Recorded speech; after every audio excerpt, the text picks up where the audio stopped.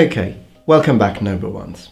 So today we're going to talk about samurai armor and Japanese armor, because these two terms are actually different and you'll see why in a minute. But the first thing I'd like to say is I have recently played and made a video on the video game For Honor, which is a video game which features samurai, Vikings and knights fighting each other. And quite a lot of people have questioned, and quite a few people have actually asked me about this concept of the samurai faction and the samurais in this faction wearing wooden armor, so armor made out of wood. And a lot of people, there was quite a bit of controversy on this, and quite a lot of people writing about it, and I've seen people actually getting quite frustrated and angry with the developers of the game with this choice that they have made of having the samurai wear wooden armor. So I would like to clear up things a little bit and talk about wooden Japanese armor. So we've got two questions here that need to be asked, and please notice the subtle difference between these two. The first question should be, did samurai ever use wooden armor? Well, the answer to this is no. Samurai never used wooden armor. But the second question makes everything more interesting. Does Japanese wooden armor exist? And the answer to that is yes. So this is why I said at the beginning of this video, Japanese armor is one thing and samurai armor is another thing. The samurai obviously had an enormous impact in Japanese warfare, and they were the ruling class for such a long time that now the idea of the warrior equals, or Japanese warrior equals to that of the samurai. But there were time periods before that, and centuries, and even more if you consider proto-historical times, where there were warriors, but they were not samurai. Now this is why a lot of misconception comes, and for example when we talk about the Japanese never using shields on the battlefield, that is wrong, because it is the samurai who usually didn't use shields on the battlefield, or at least handheld shields. But although I have made two videos on this, and I have showed that there are occasional occasions where the samurai did use shields on the battlefield, it is true that the usage of a shield during the samurai era is quite rare, particularly if compared to Europe, for example. But if we consider pre-samurai era, the shields were quite common in Japan. A similar situation comes when we start talking about armor. Samurai armor is not the only kind of armor used in Japan. Now, let's consider very quickly two kinds of armor, tanko and keiko. Now, these two kinds of armor, infantry armor and early cavalry armor respectively, are both considered to be pre-samurai kinds of armor. And if we look at the Yayoi period, we will see that these will be the sort of armor. And of course there will be differences and evolution, just like in Europe really. I mean, you can't take a bassinet of the early or late 14th century and say, look at it and say this is a knight's helmet, and then when you look at a great helmet you say no, that's wrong, that's not a knight's helmet. It is a knight's helmet, but it's a knight's helmet of a different time, or perhaps sometimes it also depends on the area.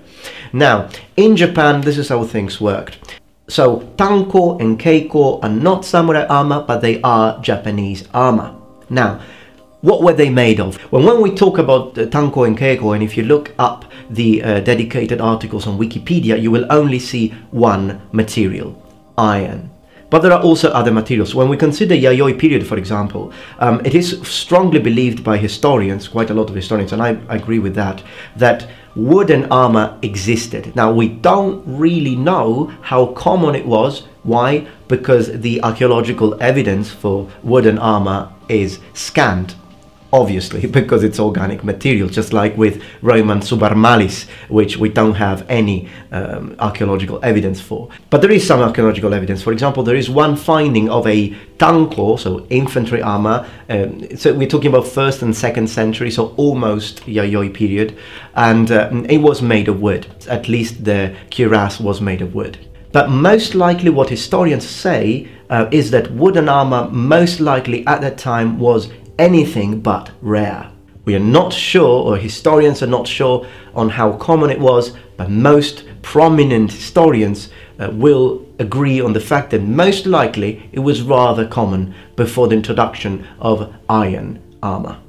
Now I would like to introduce, for example, to you an interesting historian. His name is Anthony Bryant, and he has written a book about this. It's called Early Samurai.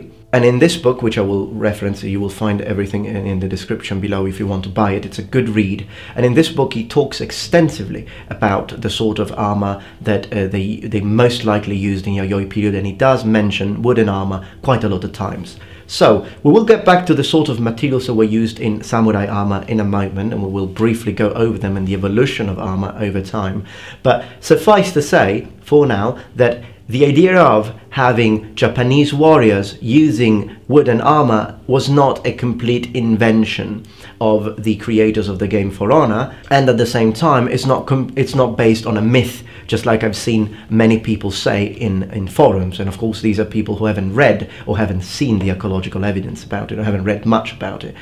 So when you hear people saying that samurai never wore wooden armor, that is correct. But when you hear people saying, no, this is a big myth, the whole wooden armor never existed in Japan, then no, that is wrong. Wooden armor did exist in Japanese warfare, or at least early warfare. So it's not a wrong usage, it's not a wrong concept, it's just anachronistic. It would be like having a modern soldier wear plate armor, so to speak. Medieval plate armor. That's the idea, okay? And I don't really take much issue with that, because at the end of the day, we know that For Honor is taking place on a separate setting. It's a fantasy setting, and the sort of armors and so the warriors that we see are similar to the, well, very similar, to be honest, because they even have bushido and everything. But yeah, they're very, very similar to our historical ones, but they're still different.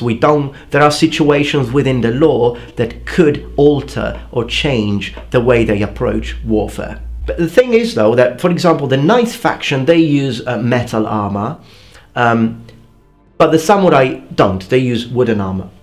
Why? This is the real question we should ask. Why would they go back to a probably 1,000 to 1,200 years old technology, considering that they have nodachi, so they do have metal to produce nodachi? Now, one possible answer to that could be a lack of resources. Perhaps in the area where they live, they don't have enough metal or enough ore to produce the sort of iron and steel that you would need to create both weapons and armors, and therefore they would choose to go only for the weapons, use that metal only for the weapons. Now, another possibility, another interpretation that some people might have is, no, they want to be quick. The samurai faction is it has the fastest warriors in the game, so in order to be quick, they chose to wear wood and make their armors out of wood rather than metal.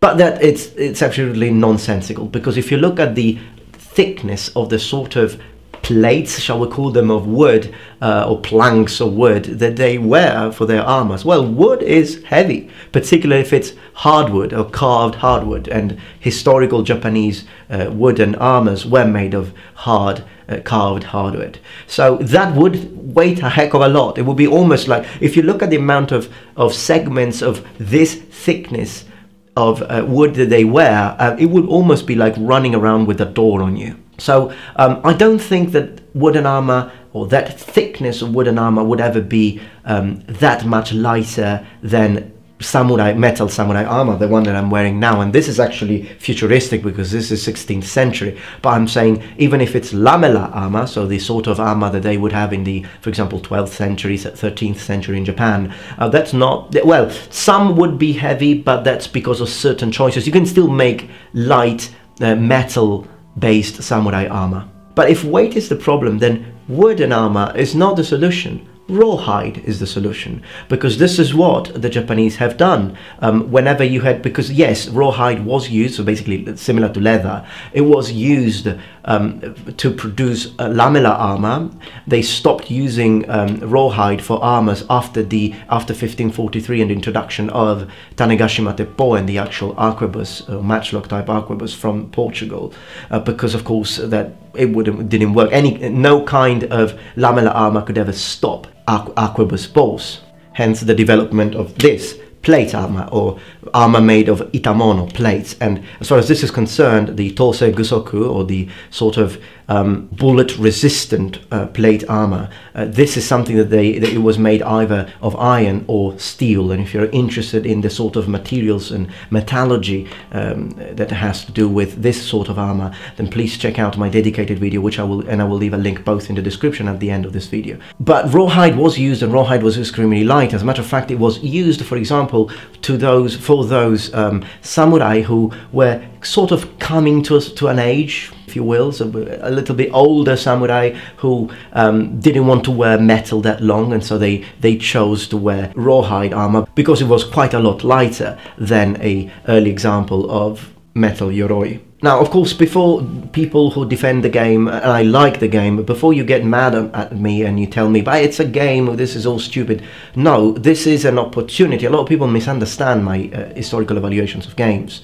I know you noble ones don't, but a lot of people who are guests to this community do. I know that it's a fantasy setting, and I know that it doesn't really matter that much, but people have asked me this question. They said, what about actual historical armor? Did wooden samurai armor ever exist? And I am just answering to that question. We are taking an opportunity to talk about the game and learn history at the same time, and I'm just reasoning, coming up with ideas. And personally, I don't really like that on that game. The samurai faction is my favorite faction, but I would have been a lot happier if they had used iron. That would have been nice, but even if they didn't want it to have to be made of plate, then nerigawa, or for example leather or rawhide armor, would have been better as far as my taste is concerned. I don't really like this idea of having this sort of wooden armor in the faction, but that's just me. That's just me.